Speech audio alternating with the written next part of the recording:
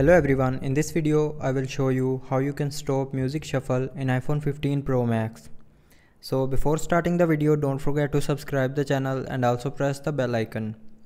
So first of all, open music app and then open music player.